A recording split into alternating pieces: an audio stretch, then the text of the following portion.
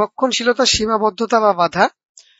রক্ষণশীলতা হচ্ছে আয় ও সম্পত্তি মূল্যায়নের ক্ষেত্রে যদি আমাদের প্রতিষ্ঠানে কোনো সন্দেহ থাকে, অর্থাৎ নিশ্চিত করে তাকে আয় বলা না যায়, তবে সেক্ষেত্রে এমন কোনো হিসাব পদ্ধতি অনুসরণ করতে হবে যা আয় এবং সম্পত্তিকে অতি মূল্যায়ন করে না, অর্থাৎ বেশি মূল্যে দেখাবে না, অর্থাৎ বেশি মুনাফা দেখানো হতে বিরত থাকবে।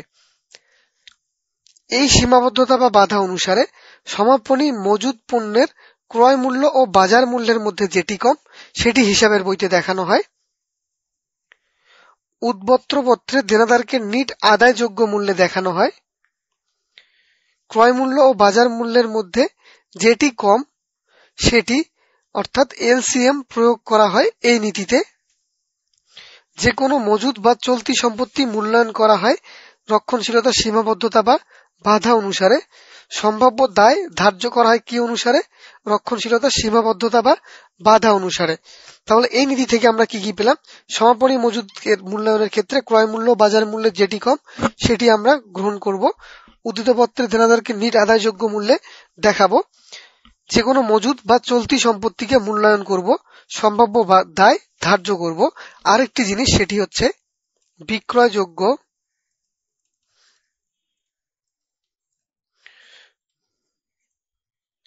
সিকিউরিটিজ। বিক্রয়যোগ্য সিকিউরিটিজকে আমরা চলতি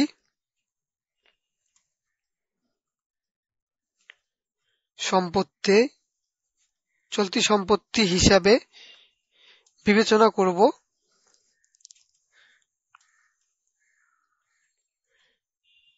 এটিকে আমরা উদ্ধৃতপত্রে কি মূল্যে দেখাবো? উদ্ধৃতপত্রে ন্যায্য বাজার মূল্যে দেখাবো। পরীক্ষা যদি আসে বিক্রয়যোগ্য সিকিউরিটিজকে উদ্ধৃতপত্রে কোন মূল্যে দেখানো হবে, তাহলে উত্তর হবে ন্যায্য বাজার মূল্যে দেখাবো। উদ্ধৃতপত্রে কি মূল্যে দেখাবো? ন্যায্য বাজার মূল্য দেখাবো। কাকে? বিক্রয়যোগ্য সিকিউরিটিজকে। এবং সমাপনী মজুদ পণ্যকে আমরা কোন মূল্যে দেখাবো? ক্রয় মূল্য বাজার মূল্যের মধ্যে যেটি কম সেই মূল্যে। তাহলে আমরা সঠিক উত্তরটি পেয়ে যাব। আরেকটি লাইন আমরা মনে রাখবো, উদ্ধৃতপত্রে দেনাদারকে নিট আদায়যোগ্য মূল্যে দেখানো হয়ে থাকে। এই রক্ষণশীলতা, সীমাবদ্ধতা বা বাধা পরীক্ষার জন্য অনেক গুরুত্বপূর্ণ।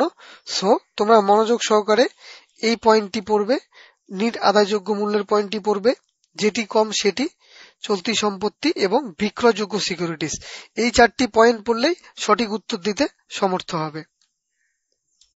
গুরুত্বপূর্ণ তথ্যাবলী 1, ক্রয় মূল্য নীতি বর্ণনা করে স্থায়ী সম্পত্তি ক্রয় মূল্য লিপিবদ্ধ করতে হবে। সময়কাল নীতি অনুযায়ী ব্যবসার আর্থিক জীবনকে কতগুলো কৃত্রিম বা ক্ষুদ্র ক্ষুদ্র সময়কালে ভাগ করতে হয়। সম্পত্তিকে ক্রয় মূল্য লিপিবদ্ধ না করে অবসায়ন মূল্যে লিপিবদ্ধ করা কোন নীতির সঙ্গে অসামঞ্জস্যপূর্ণ? উত্তর হবে চলমান প্রতিষ্ঠান ধারণা। চলমান প্রতিষ্ঠান ধারণা বলে থাকে যে একটি প্রতিষ্ঠান অনির্দিষ্ট কাল ধরে লাভজনকভাবে চলতে থাকবে। স্থায়ী সম্পত্তি মূল্যায়নে বা লিপিবদ্ধকরণের ক্ষেত্রে ক্রয় মূল্য নীতি বিবেচনা করা হয় বা চলমান প্রতিষ্ঠান ধারণা বিবেচনা করা হয়। তাহলে আমরা বলতে পারি যে স্থায়ী সম্পত্তির ক্ষেত্রে চলমান প্রতিষ্ঠান ধারণা বিবেচনা করতে পারি, আমরা ক্রয় মূল্য নীতিও বিবেচনা করতে পারি। চলতি সম্পত্তি বা স্থায়ী সম্পত্তির শ্রেণী বিভাগ করা হয় চলমান প্রতিষ্ঠান ধারণায়। নামিক হিসাবসমূহ বন্ধ করা হয় সময়কাল বা হিসাবকাল ধারণা অনুসারে। আয় ব্যয় বিবরণী তৈরি করা হয় হিসাবকাল বা সময়কাল। এই নীতি অনুসারে, এই ধারণা অনুসারে আরো কিছু তৈরি করা, সেটি হচ্ছে নগদ প্রবাহ বিবরণী, মালিকানা সত্ত্ব বিবরণী এবং আরেকটি বিবরণীর নাম আমরা জানি যে সেই বিবরণীর নাম হচ্ছে জমাকৃত মুনাফা বিবরণী, বা আরেকটি বিবরণী আছে সেটি হচ্ছে নগদ প্রবাহ বিবরণী। উদ্বত্রপত্র তৈরি করা হয় চলমান প্রতিষ্ঠান ধারণা অনুযায়ী। উদ্বত্রপত্র প্রকাশ করা হয় পূর্ণ প্রকাশ নীতি অনুসারে, এটা ভালোভাবে মনে রাখতে হবে। অবচয় ধার্য করা হয় বা অবলোপন ধার্য করা হয় বা সন্দেহজনক ঋণ সঞ্চিতি ধার্য করা হয় চলমান প্রতিষ্ঠান ধারণায়। অবচয় হিসাবভুক্ত করা হয় মিলকরণ বা ব্যয় স্বীকৃতি নীতি অনুসারে। পুঞ্জীভূত অবচয় তৈরি করা হয় পূর্ণপ্রকাশ নীতি অনুসারে। অনাদায়ী পাওনা সঞ্চিতি বা কুঋণ সঞ্চিতি তৈরি করা হয় রক্ষণশীলতার নীতি অনুসারে। গুরুত্বপূর্ণ তথ্যাবলী 2। হিসাব বিজ্ঞান তথ্যের গুণগত বৈশিষ্ট্য নয় হচ্ছে গোপনীয়তা।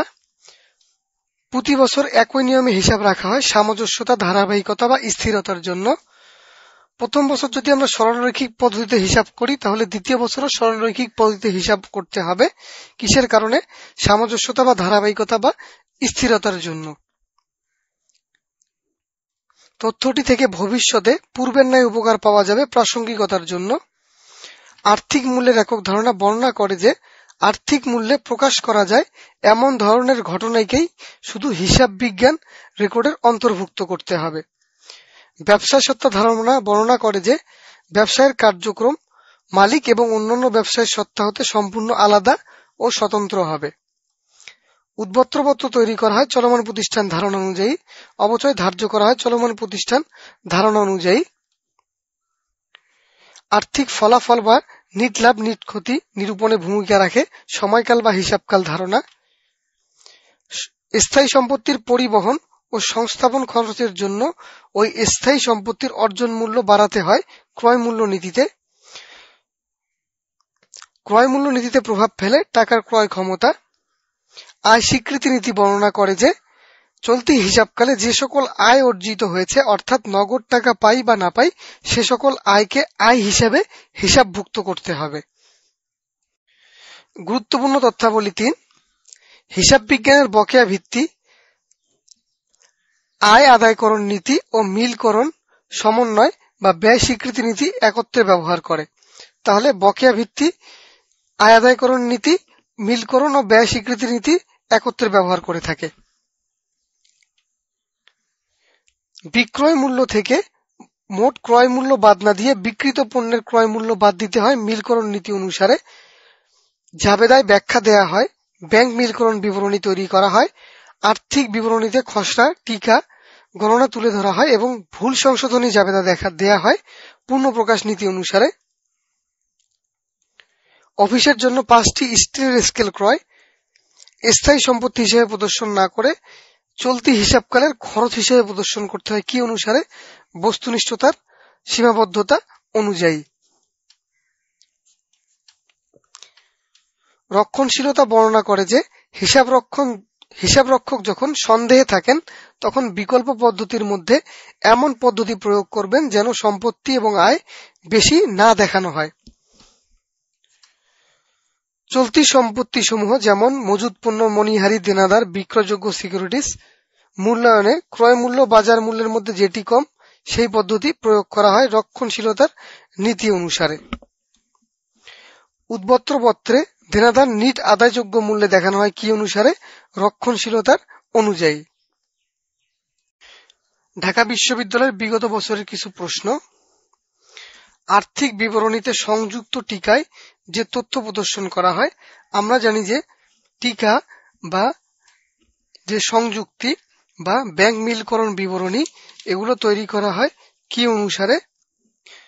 পূর্ণপ্রকাশ নীতি অনুসারে। তাহলে এখানে উত্তর হবে পূর্ণপ্রকাশ নীতি। 2 নম্বরে বলা হয়েছে একটি প্রতিষ্ঠান নগদ 80,000 টাকা দিয়ে ভূমি ক্রয় করলো। ভূমি সম্পত্তির দালালের কমিশন বাবদ 5,000 টাকা প্রদান করা হলো। নতুন দালান নির্মাণের জন্য পুরাতন দালান ভেঙে ফেলা হলো। এ বাবদ খরচ হলো 7,000 টাকা। তাহলে ক্রয় মূল্য নীতি অনুযায়ী ভূমির মূল্য কত টাকা লিপিবদ্ধ করা হবে? আমরা জানি যে ক্রয় মূল্য নীতি নির্দেশ করে যে স্থায়ী সম্পত্তি সমূহকে প্রাথমিকভাবে তাদের ক্রয় মূল্যে বা অর্জন মূল্যে লিপিবদ্ধ করতে হবে। তাহলে ক্রয় মূল্য 80,000 টাকা, ভূমি সম্পত্তির দালালের কমিশন বাবদ 5,000 টাকা 85,000 টাকা এবং নতুন দালান নির্মাণ করার জন্য যে পুরাতন দালান ভেঙে ফেলা হলো এটার বাবদ খরচ হচ্ছে 7,000 টাকা। তাহলে টোটাল ভূমির আমাদের মূল্য পড়ে যাচ্ছে 92,000 টাকা, অর্থাৎ আমাদের অর্জন মূল্য পাচ্ছি আমরা 92,000 টাকা। মালিকের মূলধন দায় হিসাবে গণ্য করা হয়। আমরা জানি যে সত্তার নীতির কারণে মালিকের মূলধন কি করা হয়? দায় হিসাবে চিহ্নিত করা হয়। ব্যবসায় সত্তা অনুমান বা ধারণা মালিকের সত্তা এবং ব্যবসার অন্যান্য সত্তা থেকে সম্পূর্ণ পৃথক, অর্থাৎ সত্তার নীতির কারণে মালিকের মূলধন দায় হিসেবে গণ্য করা হয়। কোন রীতি বা নীতি 10 বছর কার্যকাল সম্পন্ন একটি কলমদানি ক্রয়ের সময়ই খরচ হিসেবে লেখার অনুমতি দেয়? আমরা জানি যে ছোট এবং কম মূল্যের সম্পত্তিকে বস্তুনিষ্ঠতার সীমাবদ্ধতা বা বাধা অনুযায়ী আমরা সম্পত্তি হিসেবে না দেখিয়ে কি হিসেবে দেখাই? খরচ বা ব্যয় হিসেবে দেখাই। তাহলে এই প্রশ্নের উত্তর হবে বাস্তব ধারণা বা বস্তুনিষ্ঠতার সীমাবদ্ধতা বা বাধা অনুসারে আমরা একটি কলমদানি ক্রয়ের সময় খরচ হিসাবে লিখব। হিসাব বিজ্ঞানের যে নীতি অনুযায়ী উদ্বত্তপত্রে স্থায়ী সম্পত্তি দেখানো হয়, আমরা জানি যে উদ্বত্তপত্রে স্থায়ী সম্পত্তি দেখানো হয় চলমান প্রতিষ্ঠান ধারণা বা ক্রয় মূল্য নীতি বা ঐতিহাসিক ব্যয় মূল্য নীতি অনুসারে। উদ্বত্তপত্রের দায়ের স্বল্প মেয়াদী এবং দীর্ঘমেয়াদী শ্রেণী বিভাগ করা হয়। আমরা জানি যে উদ্বত্তপত্রের স্বল্পমেয়াদী ও দীর্ঘমেয়াদী শ্রেণী বিভাগ করা হয় দায়ের কি অনুসারে? হিসাবকাল ধারণা অনুসারে নয়, ঐতিহাসিক মূল্য ধারণা অনুসারেও নয়, রক্ষণশীলতার ধারণা অনুসারেও নয়, হিসাব সত্তা অনুসারেও নয়। উত্তর হবে চলমান প্রতিষ্ঠান ধারণা অনুসারে দায়ের স্বল্পমেয়াদী এবং দীর্ঘমেয়াদী শ্রেণীবিভাগ করা হয়। নিচের কোনটি আর্থিক বিবরণীর গুণগত বৈশিষ্ট্য নয়? আমরা জানি আর্থিক বিবরণীর দুই ধরনের গুণগত বৈশিষ্ট্য রয়েছে, একটি হচ্ছে প্রাথমিক আর একটি হচ্ছে মাধ্যমিক। প্রাথমিকের মধ্যে ছিল বিশ্বাসযোগ্যতা এবং প্রাসঙ্গিকতা এবং মাধ্যমিকের মধ্যে ছিল ধারাবাহিকতা এবং তুলনাযোগ্যতা। সো আমরা এখন দেখি কি দেয়া আছে। নির্ভরযোগ্যতা একটি গুণগত বৈশিষ্ট্য, বিশ্বাসযোগ্যতা গুণগত বৈশিষ্ট্য, পূর্বানুমানও একটি কি গুণগত বৈশিষ্ট্য, নির্ভরযোগ্য বর্ণনা একটি গুণগত বৈশিষ্ট্য, অর্থাৎ গুণগত বৈশিষ্ট্য নয়, উত্তর হবে ঐতিহাসিক ব্যয়। তাহলে আর্থিক বিবরণের গুণগত বৈশিষ্ট্য নয় কোনটি? উত্তর হবে ঐতিহাসিক ব্যয়।